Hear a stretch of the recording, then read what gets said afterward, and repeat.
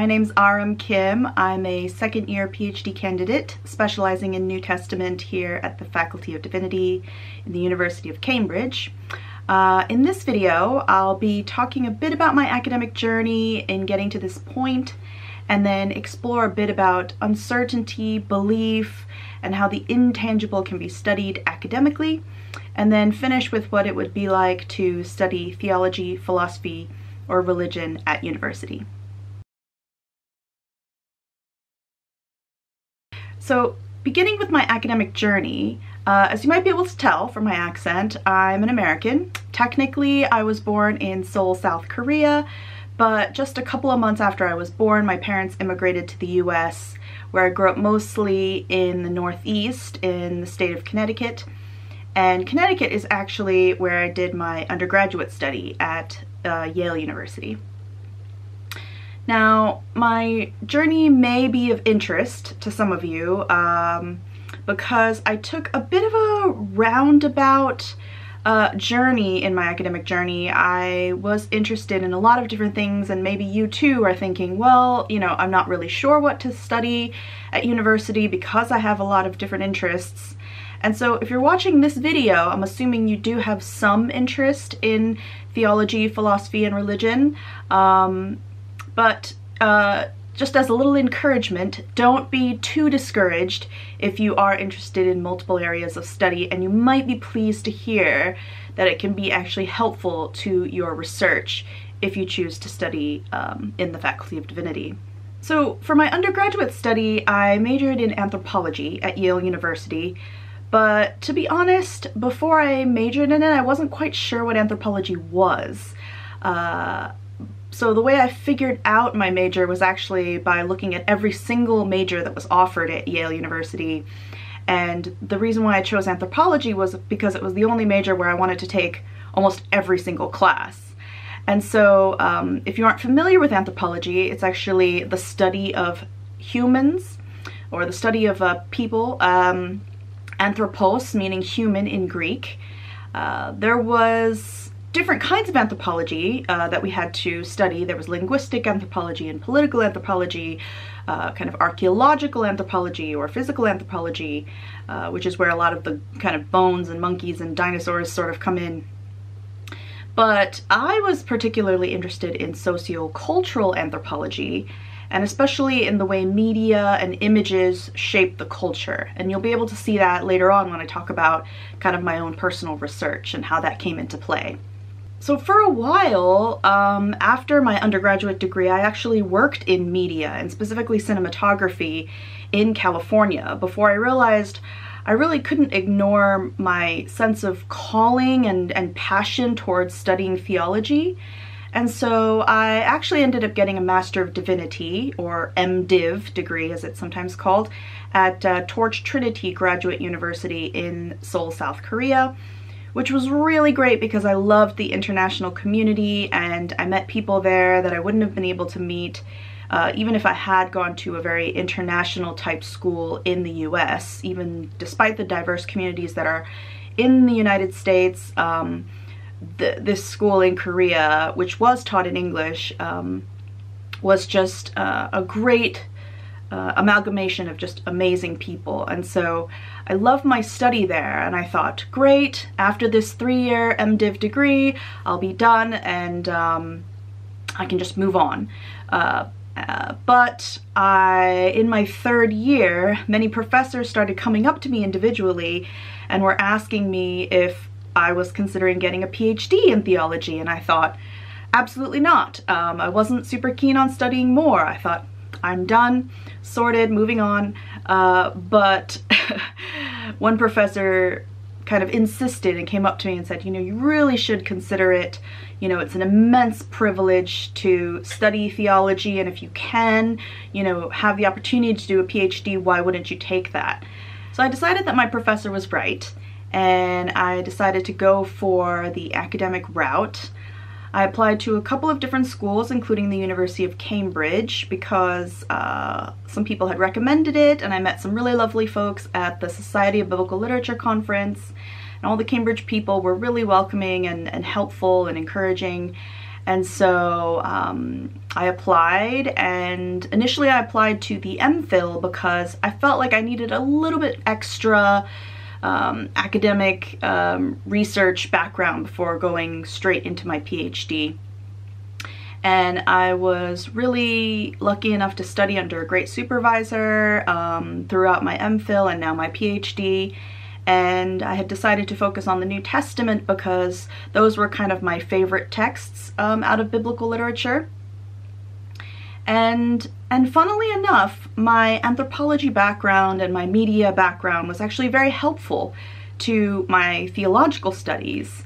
It helped focus my research, and it also gave me an eye for understanding the way people perceived images and also understanding culture and how that can be applied and affected and affect and influence theology.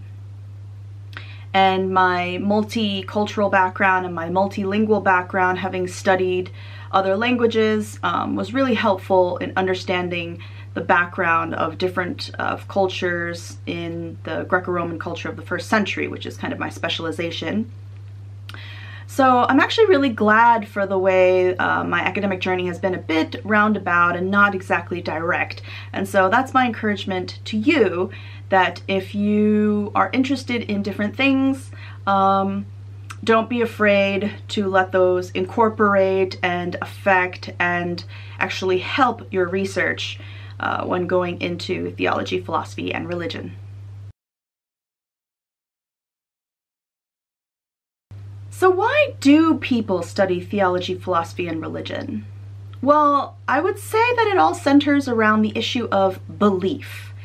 I think belief is fundamental to humanity, because throughout all of history, people have always believed in something, whether that be God or how the world works or what drives them to live each day. All people from the beginning of time have had a set of beliefs that shape their perspective on their identity and their world, which in turn affects their actions and their interactions. What people say, what people do, it's all in relation to their beliefs. So if, for example, a person adopts some Epicurean philosophy and believes that there is no soul after death and therefore no divine punishment, then they might think, oh, you only live once, and then they can do whatever they can to enjoy life to the fullest. Or if a person has more animistic beliefs and they think there are multiple spiritual entities that influence every aspect of life, then they might have shrines in their homes and be more mindful and careful in their everyday actions. Belief can be extremely powerful. Millions of people have been killed over their beliefs. Entire wars, mass genocide has been committed over the conviction of a single belief. The belief that a people group was somehow less than, as seen, for example, in the Holocaust, could lead to a mass genocide. Or, as seen in British history, the belief over whether one should be Catholic or Protestant could lead to war and even death. What I find so intriguing about our beliefs is that many of them are formed out of a dynamic relationship between the seen and the unseen. Humans naturally seem to make observations about the world, and then they try to explain them and understand them, which in turn forms belief. So for example, before Galileo and Newton, we didn't really know much about gravity or the fact that the world was round, and that was hardly 500 years ago. The world seemed flat, it looked flat, and so we just assumed that it was, based on what we saw. And for centuries, our belief was that the world was flat, and we would never have guessed that in fact the world is not flat but round, and that we're not flying off of this very quickly spinning globe because of this unseen force known as gravity. And it may sound weird for us to say that we believe that the world is round and we believe that there is gravity, having seen it from a scientific and mathematical perspective. But it is something to think about. It's based on something that we've seen and something that is unseen. The dynamics of seen and unseen understandably applies beyond physics and astronomy to theology, philosophy, and religion. And in fact, the sciences and theology and philosophy, as you may know, were historically often intertwined. Philosophers of the past and present might try to explain their beliefs about, for example, love, the concept of love. Certainly that's a challenge because love isn't something that's readily tangible or visible. But the expressions of love, like a hug or a kiss or even a love letter, might be experienced, and so people can believe that love exists in a relationship. So once again, we see that theology and philosophy is really interesting because there's this grounding of belief and experience of the seen and unseen. Different perspectives on love alone are enough to write volumes and volumes about it, and indeed there are an inordinate amount of people and volumes of texts from all sorts of philosophers that we have to try to explain the concept of love. What about theologies and religions? There are so many writers of different theologies and religions who have tried to define belief in a god or belief in the divine, which we usually think of as invisible, the spiritual, invisible divine beings. But divine beings can also be experienced in a similar way through a spiritual encounter, or they might be seen through an image or a statue. Even people who don't believe in anything spiritual want to talk about it and write about it because they have a strong belief that this unseen being doesn't exist. And so that's why we see, atheists, for example, who are very interested in studying theology, philosophy, and religion. These seen and unseen aspects of belief are what has been intriguing to humanity in every generation. And so I think that's one of the reasons why there have always been people who have desired to read and write about the beliefs of theology, philosophy, and religion. They want to know and understand what people believe and why they believe it. A second intriguing aspect of theology, philosophy, and religion rises to the surface when we compare the various beliefs in different cultures and across different generations. For example, I find it really interesting that many different cultures throughout history have a solar deity or a god that represents the sun. For example, the Aztec, Mayan, Chinese, Hindu, Celtic, Greek, Egyptian, and Zulu cultures, just to name a few, all have a sun god. And in a way this makes sense, right? Because the sun is this unexplainable, daily occurring entity in the sky that was vital to everyday life. But again, just prior to a few centuries ago, we really didn't know much about the sun ourselves. We didn't know what it was, how it worked.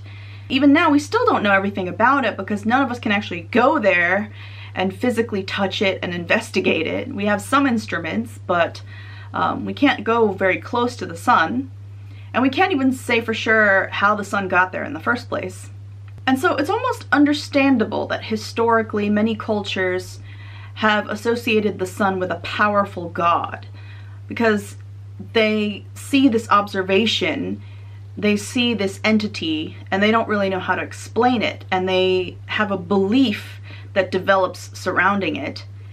And so they believe that there is a god, a sun god, attached to this entity, and they worship it because they know that the sun is an important part of life and they need the sun to survive.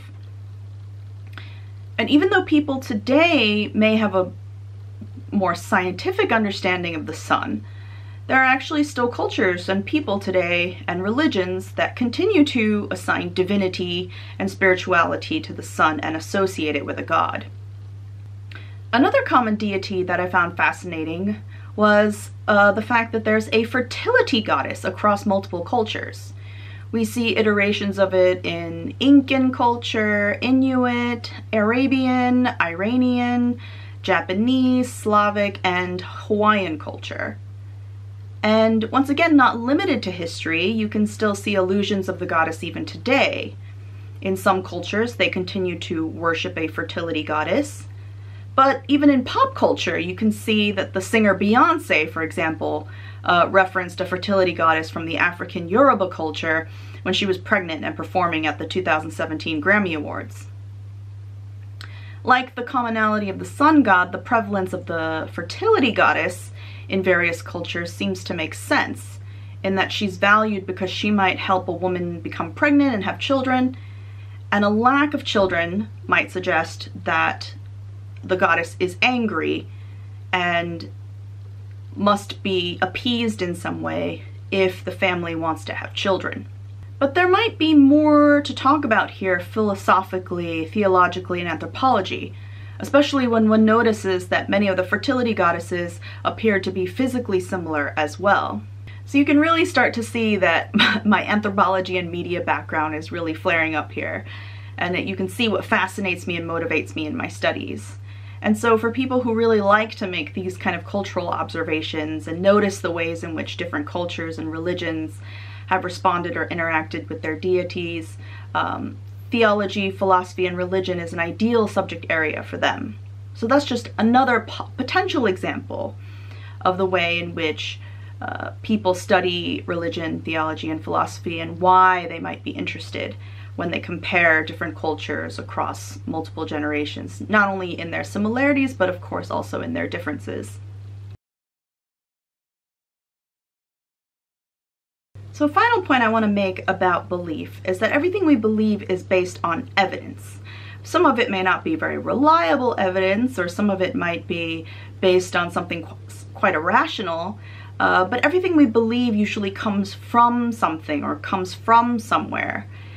And oftentimes we think of evidence as exclusively kind of a scientific way of methodology. But actually this method of collecting and analyzing evidence can be applied to theology, philosophy, and religion as well.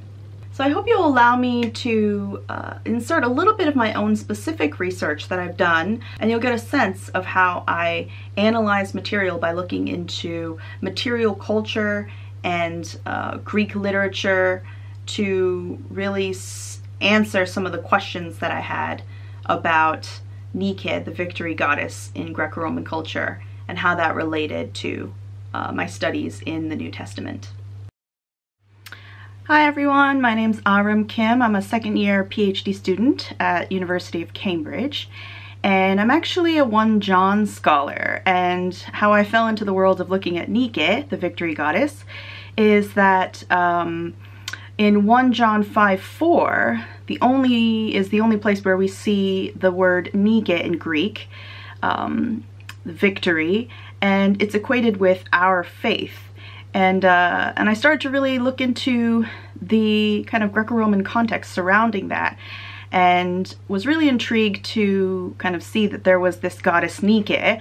But it was interesting because I hadn't really heard of her and didn't know much about her, and the more I looked into her, the more I was surprised to see her prevalence not only in material culture, and she's mentioned across several centuries of Greco-Roman literature, and then exists today with quite a lot of prevalence. And so yeah, so that's what I was looking into, and was really starting to ponder, what is the necessity of this goddess? Why does she exist across so many centuries and even until today? And so if we look at Nike in the modern world, I was actually walking with my brother in the middle of San Francisco where he works.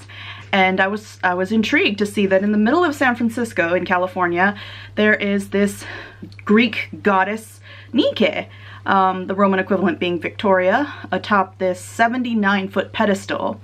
And she's got a trident in her left hand, symbolizing naval success in war. And then in her right, she's holding a laurel crown, symbolizing triumphant victory. Now this is the Dewey Monument, celebrating the 1898 victory of the Spanish-American War. And so I was really surprised to see that this goddess that I was studying was existing here in the middle of San Francisco. And then I noticed that in downtown Mexico City, an even larger Nike is overlooking bustling traffic there as part of the Monumento a la Independencia, which was built in 1910 to commemorate the centennial of the beginning of Mexico's War of Independence. She's atop this 118-foot column, and she's this massive 22-foot bronze statue covered in 24-karat gold. Like her counterpart in San Francisco, she's carrying a laurel crown in her right hand, and in her left she holds a broken chain signifying the freedom found through war. We see other Nikes in Canada, England, Germany, India, China, and then of course every Summer Olympics medalist since 1896 has actually had Nike around their necks. She's on the medals of all of these Summer Olympics winners. We see Nike as part of the athletics company and part of the iconography of Rolls-Royce.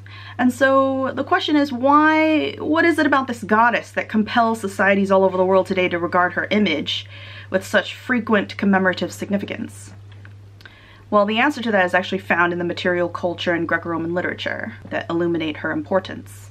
So the prominence of Nike, this victory goddess, is really intriguing because she doesn't have any prominent mythology or distinct personality traits of her own, but she's linked to other powerful deities. Her image and influence are displayed particularly in the context of Greco-Roman competition and conflict. The earliest mention that we have of her appears to be in Hesiod's Theology, where she's described to be the daughter of Pallas and Styx, and she's honored alongside her sisters, Zelos, Kratos, and Bia. That's rivalry, supremacy, and force, respectively, because they were siding with Zeus in the battle against the Titans. Nike is interesting because she's attached to all these powerful deities. Zeus, the god of thunder and lightning, surely has enough power of his own, but somehow this depiction of Nike taking his side shows the first glimpses of this goddess functioning as a portent, similar to fate or destiny. Nike is a warning to any enemies that they'll lose against those she favors, and she's a boost of confidence to those she's chosen. The extent of her significance is apparent because even the powerful Zeus wants Nike on his side. We see this association of Nike and Zeus as Pausanias notes the connection several centuries later in 2nd century CE. In description of Greece, Pausanias says that one of the most noteworthy sights in the port city of Piraeus is a bronze image of Zeus holding a figure of Nike. Well, you can imagine the impressive power that this conveys. This god is literally holding victory in his hand, and all who are looking at his image can see the significance that is placed on this victory goddess. Nike is like a seal of assurance that Zeus holds power and victory over his enemies.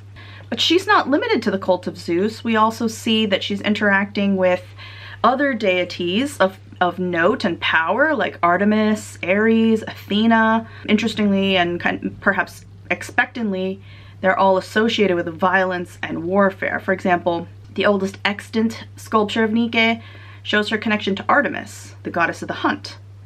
The sculpture, believed to date as early as 570 BCE, was found in 1887 on the Greek island of Delos, in front of the Temple of Artemis. The inscription on the base of the sculpture attributes the work to Archermos, who appears to be one of the first to depict the winged Nike. The statue being found outside the Temple of Artemis shows that Nike was indeed closely affiliated with the huntress goddess, who was known as a death-bringing deity. The relationship between Artemis and Nike makes sense, because both goddesses are associated with fighting and subduing an enemy, often with death being the result of the violent victory. Given that Nike is affiliated with military battles, it's unsurprising that she also has a presence in the cult of Ares, the god of war. One Homeric hymn even calls Nike the daughter of Ares. The association of the two deities can be seen today in Switzerland, in which a series of 2nd century CE mosaics portray the days of the week. The mosaic for Tuesday displays a strong, muscular Ares, sitting with spear, helmet, and shield, and flanked on either side by the goddess Nike, and then on the other side you see Phobos, the god of fear. The imagery is appropriate because the Latin name for Tuesday, Dies Martis, literally the day of Mars, is in honor of the war god Mars, which is the Roman equivalent of Ares. However, it's also a triumphant message to place Nike and Phobos alongside Ares in the mosaic. The image portrays a victorious Tuesday, one that inspires and conveys a sense of success over others, who are warned to fear this victory. The mosaic in Switzerland is interesting for visitors today, but one of the most impressive displays of Nike in antiquity was probably the Nike housed in the Parthenon in Athens. The Athena Parthenos, a now lost gold and ivory sculpture, showed Nike's association with Athena, the goddess of wisdom and warfare. The immense statue was described by Pausanias. The statue of Athena is upright, with a tunic reaching to the feet, and on her breast the head of Medusa is worked in ivory. She holds a statue of victory, Nike, about 4 cubits high, and in the other hand a spear. At her feet lies a shield, and near the spear is a serpent. The statue of Athena was probably about 38 feet, with a 6-foot Nike in her hand. As the patron goddess of the city of Athens, Athena was valued and honored for her protection, but the Athenians' need to show that Nike was also on their side reveals her value. The towering figures undoubtedly left a lasting impression, and is yet another visual display of the good fortune and success that the culture placed with Nike. The Athena Parthenos did not survive antiquity, but small replicas of the statue were part of the thriving trade. And a 1-meter version from 3rd century CE, called the Varvakeion Athena, remains in the National Archaeological Museum in Athens. The smaller figures seem to act like good luck charms for individuals who desire good fortune, protection, and success in their homes and businesses. While observing the material culture of Nike, one might begin to wonder why this victory goddess is only a smaller figure in the hand of these quote-unquote greater gods. Nike seems to be like a divine sidekick rather than a powerful goddess of her own. But actually, her standing in the right hand of Zeus or Athena seems to emphasize her function as a portent of victory. Though Nike may not appear to have any active agency, her very presence is believed to make a defining difference. The importance of Nike's presence is particularly apparent in the ways in which both Roman generals and emperors perceived the goddess. In the biography of Roman consul Sulla, for example, Plutarch describes Nike's role during the First Mithridatic War. That's 1st century BCE. And it is said that about the time when Sulla was moving his armament from Italy, Mithridates, who was staying at Pergamum, was visited with many other portents from heaven, and that a victory, Nike, with a crown in her hand, which the Pergamenians were lowering towards him by machinery of some sort, was broken to pieces just as she was about to touch his head, and the crown went tumbling from her hand to the ground in the midst of the theater, and was shattered, whereat the people shuddered, and Mithridates was greatly dejected, although at that time his affairs were prospering beyond his hopes. Sulla had been assigned to quell insurgents like Mithridates VI of Pontus, and although Mithridates had a strong army, the support of many locals, and substantial riches to sustain his cause, his soldiers shuddered and lost all hope because of the portent from Nike. Mithridates was completely despondent and he lost the war. They all believed that the Romans would retain their power because Nike had indicated that Mithridates did not have her favor. Mithridates believed in Nike's power, and so did Sulla. Sulla was a strong military leader, but he did not subscribe his successes simply to his abilities. When he later won the Battle of Chaeronea in 86 BCE against Mithridates' general Archelaus, Sulla inscribed Nike's name on his trophies because he believed that his success in the war was due in large part to her favor rather than to military skill and strength. When Julius Caesar came into power, he similarly acknowledged Nike as the reason for his victories. According to Plutarch and Dio Cassius, Nike played a significant role during the Battle of Pharsalus in 48 BCE, when Caesar had an unlikely win against Pompey the Great. Caesar was in the weaker position with fewer soldiers and limited provisions, but in the Temple of Nike at Tralles, a palm tree was said to have shot up at the base of Caesar's statue.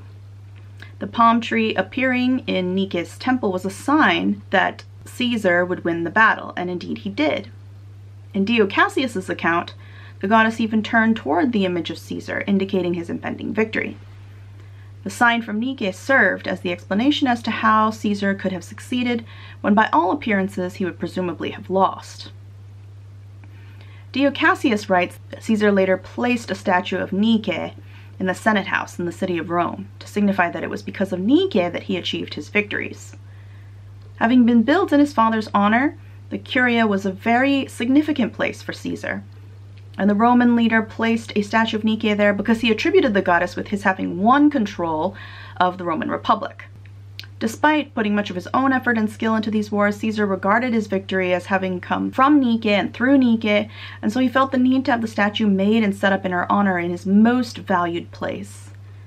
Dio Cassius mentions that the Nike statue was still existing in his time, demonstrating that well into the 2nd century CE, the visual reminder of this important victory in Greco-Roman history remained for all to see. When Augustus became emperor, he too was a victorious leader, but when things did not go his way, he was convinced that Nike must have favored the other side. Dio Cassius recounts that at the Battle of Teutoburg Forest in 9 CE, Germanic tribes decimated the Roman legions. Up until that point, Augustus had been a very successful emperor, annexing many regions and enlarging the Roman Empire. Yet his failure to secure the region of Germania left him fearful that his enemies would come all the way to the city of Rome. The victory of his enemies, Augustus reasoned, was certainly related to Nike. It was said that her statue in Germany had turned around to come against Italy, and this portent was an indication that there were supernatural forces at work. Nike was not said to have been angry and thrown arrows or cast down lightning. She herself was what made the difference between victory and defeat. Material culture and Greco-Roman literature reveal that Nike had a more significant role in antiquity than many may realize today. Despite the paucity of her defining characteristics, Nike was credited with historic victories owing to the belief that her favor was what allowed victory to occur. She defined the victor regardless of a person's skill or strength, and her choice affected the morale and subsequent behavior of those in the Greco-Roman world. Consequently, she was simultaneously feared and revered, and statues were erected to both curry her favor and bestow her honor. Nike may not be venerated today as she once was, but the persistence of her image more than 2 millennia later indicates that there's something quite remarkable about what she represents. Nike provokes a message of success that is still deemed highly in the world today, and she inspires a necessary belief and confidence that a person can be victorious in the face of conflict. So as you can see, if you're more of a poetic and abstract theoretical, philosophical thinker, you can of course still present your ideas in an abstract way. So I hope you're not put off by me saying that you have to have I hope you're not put off by the idea that you have to be an analytical thinker and provide evidence in what you're saying in kind of a scientific and analytical way. My point here is that the study of theology, philosophy, and religion isn't limited to some spiritual exercise, but it can actually be more similar than we think to scientific study in the sense that we can make claims based on evidence and observations. Studying theology, philosophy, and religion at university is really interesting because there's such a rich amalgamation of anthropology, history, culture, literature, politics, and even poetry that can interact with the topic. And so it can be specialized, focusing on a particular region or time period, or it can be comparative, seeing the similarities and differences between scholars or religious beliefs. Often, as does much in the humanities, it does involve knowing a bit of languages, and in my case I had to learn Greek, Latin, and some French and German.